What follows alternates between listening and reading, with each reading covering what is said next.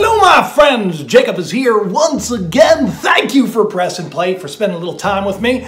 I'm at the old set. This is the old days, right? This is where the channel first blew up, and I was talking again, that's why I felt that it was fitting. I was talking about space! Uranus. And all the crazy stuff that's happening up there, out there, if it's even there. I don't know, you tell me in the comments section. I know a lot of people got a lot of different ideas, but today I'm just gonna talk about the news. The news, because there's a lot of stuff going on. There's like space wars going on. There's like India shooting down satellites. Japan's blowing up asteroids. And NASA's about to do the same. It's about to smack into another gigantoid asteroid that's been giving them some problems. We had some new news about that Nibiru, Planet 9, Planet X. That's right. I said in a couple of videos again that it was my prediction, if you speak French, that Planet X, Planet 9, Nibiru, Hercopolis, whatever you want to call it, will be discovered. That they're going to say that it's there. A lot of the evidence is pointing to that right now. So we got a lot of stuff to talk about, so I hope you buckled up.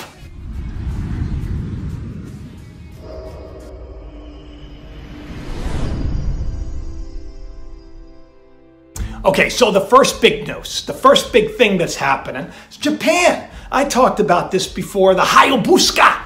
I think that's the name of the Hayabusa 2. Hayabusa! Ah! Hayabusa! I think that's the way they say it. I think that's the way they say it. Detonated an explosive device over a small asteroid. They just did that. They just dropped it, and there's footage of it. You want to take a look at it?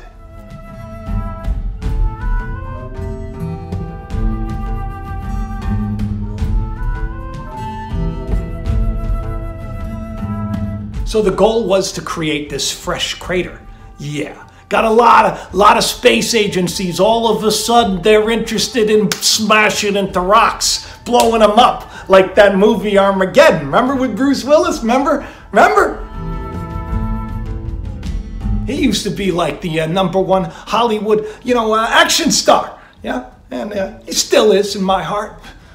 Right on, Bruce. Researchers watched from Mission Control in Japan and clapped politely. I love how they clap.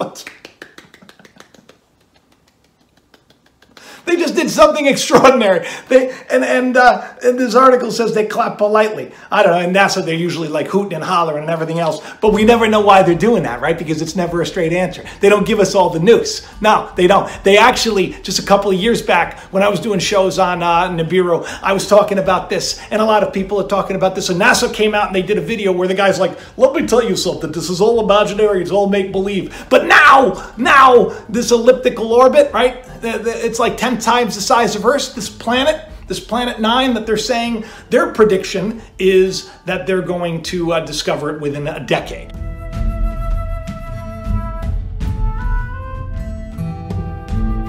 But I say no. I say 2019 is the Planet 9 year. That's what's going to happen. So, if there's some gigantic, ginormous planet, 10 times the mass of Earth coming in, it would bounce a lot of stuff around in the Kuiper Belt, right? And when it comes in from the Oort cloud and into the Kuiper Belt, the latest estimates are it's like right out there, right? And a lot of people, there's a lot of disinformation out there. So it's don't listen to Planet 9 because it's going to crash into the Earth, but that's not really the thing, right? If it gets a little closer because of its mass, it wobbles everything and it messes everything up.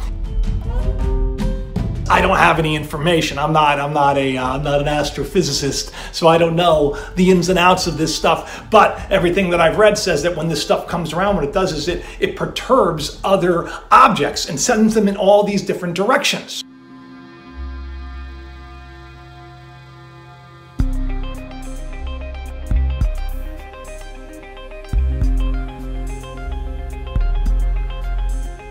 Maybe that's why you got Japan and other countries and NASA, right? With their OSIRIS-REx mission. Did a video on that. They're trying to, collect a sample using this thing called the TAGSAM, which comes down and they puff a little dirt, suck it up, and then they're going to send it back to supposedly discover the origins of the universe. They think that the asteroid's going to give them the answer. That's the same line they used in Japan when they politely could be like, yes, it was just to find out about the Earth. It has nothing to do with knocking asteroids off course or seeing if they can blow it up, because they think that maybe perhaps something could be coming in and knocking a bunch of stuff our way.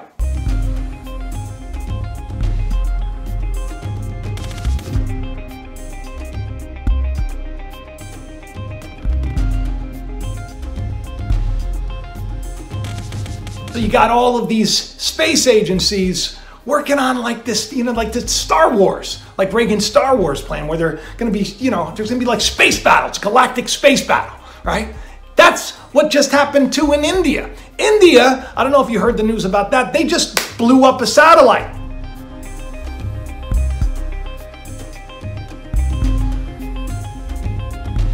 Yeah, they blew up a satellite, and of course, one of NASA's head's guys was very upset about this. Was like, you just put the space station at risk. All that debris. They said it was like 30,000 pieces of debris now that they're tracking. It's a lot to track, right? That's why they use AI, supposedly. Or none of it's real. I mean, it's up to you, right? It's YouTube.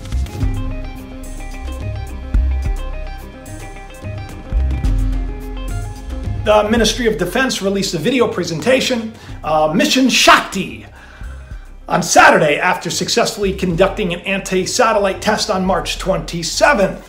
The video shared on Facebook traces the inception of the plan. So this was like an interceptor missile that they sent up. It has like these 3 stages, and it blows up. It targets and it blows the satellite up, or whatever it's targeting, right? Now, here's the thing. You got a lot of videos online about those direct energy weapons that they say, oh no, they don't exist. But we know that, they've been working on this stuff for a long time. Okay, so they actually admitted to this. India, they said, we're working on a number of technologies, including direct energy weapons, lasers, EMPs. That the EMPs is a big deal. And everything goes dark, and you got no power. And it is, you better, I don't know, you better have some food or some water. And you better be quiet so nobody comes and steals it from you. Or else. Scary times when you start thinking about that stuff. But yes, of course, they're developing that technology, they're saying, as well as co-orbital weapons. So this is the chief, Sashith Reddy. He was the head guy. He's saying that like it has perfect accuracy. So that's kind of a big deal, right? And as all of this stuff is going on, right, we've got all these asteroids trying to be blown up. The Hayabusa spacecraft, which just successfully didn't blow it up though. And we don't know, like, could that have just knocked it closer to us? I don't know, but it's pretty far out. I don't think that they're too worried about that. I don't think, in my personal opinion, I don't think they're really trying to see if they can find out how everything came to be by, because I don't think that's what it's about. I think it's about like trying to knock them off course, because they are worried that maybe there is a planet that's coming in, and that maybe, over the next decade or decades or 100 years or whatever, or sooner. I don't think too soon. They're worried, okay? Because that could explain, here's the thing, right? That could explain too, if a planet comes in, it could explain why there's been a slight pole shift, that true north is no longer true north, the magnetic field's all screwy, there's been a wobble to our planet, a wobble to the universe, all of this stuff, right? Why perhaps there's such great climate change besides our carbon emissions. Besides that, because there's climate change on other planets, perhaps this is a big conspiracy. Now, if you don't know anything about Planet 9, if you don't know anything about Nibiru, this is ancient Sumerian mythology, but it's grounded in a lot of science fact now, because they believe that this is a thing, that there is this big, large planet that swoops way, way out in this big elliptical orbit and comes in. And they say every 10,000 years, but some people say 3,500, some people say 35,000. Everybody's got a different idea, but there's this planet, and everybody's focused on this planet. Now it's called Planet 9. And could this be the reason why you have the Ministry of Defense in India, we have Japan, we have and Israel, right? Lots going on in Israel too. I'm going to do a show tomorrow. I was going to do it today about what's going on in Israel, because Prime Minister Netanyahu just said that he's going to annex parts of the West Bank. He's just going to basically take them. So, because there are all these settlements, and he says once I'm elected, we're just going to do it. We're just going to do it. We took Golan Heights. Like, now's the time. We're in the 71st year. This is, it's our time. It's our time now to expand our territory. If you've been watching the channel long enough, you know that this is all building. And it's kind of like, and I said that was probably going to happen. And it's just, here it is, like a couple of days later, and then they're taking more territory. They're just saying they're going to do it. I think it's interesting. I think it's interesting, spiritually speaking as well, because it means that perhaps it's time for us to take a little more spiritual territory in our lives, right? So while you got these space wars going on, we got these heavenly wars going on too. And we're trying to keep all the danger away from us, all the bad stuff, all the bad thoughts. I went on a tangent. If you're new to the channel, I do that a lot, so just be ready. Just be ready.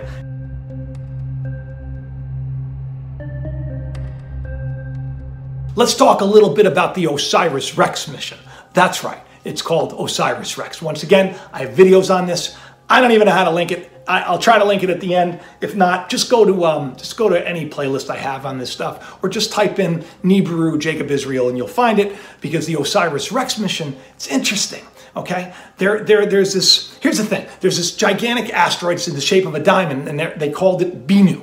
All right, which is basically, it's kind of like the soul of Osiris in this, some people call it a bird, some people call it a harbinger of doom, some people call it a phoenix, but it's supposedly the soul of Osiris taking form to rebuild, rebirth, right? So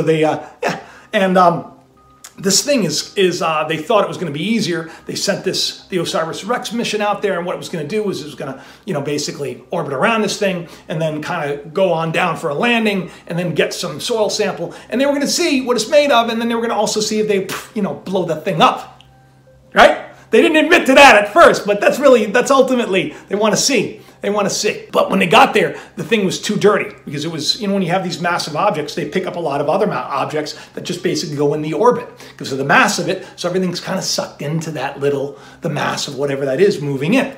So Bennu.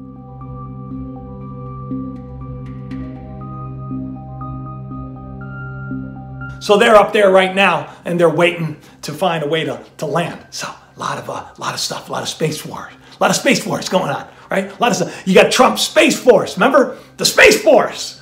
Building the Space Force. I think that's really cool. Sign me up. Sign me up so I can get out there in space and have battles with the Anunnaki.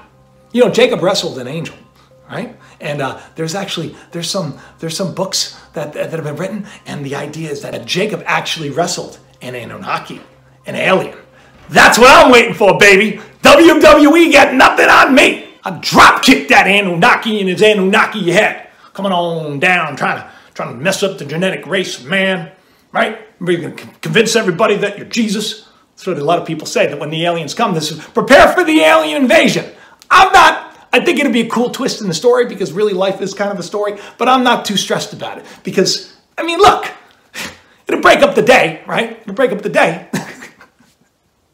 In the grand scheme of things, don't be stressing out about this stuff, people. It's all just part of this awesome story that is your life. You're the lead character. You're the star. You're the hero, right? But you can't overcome unless you find out that you're the child of God. When you find out who you are, and you have this unlimited potential within you, you start to understand that all of these things are working to get you in that place. Because let me tell you something. So a lot of people ask me, Jacob, what are you going to do when the S hits the F? And I say, I don't know, but I'm going to be okay.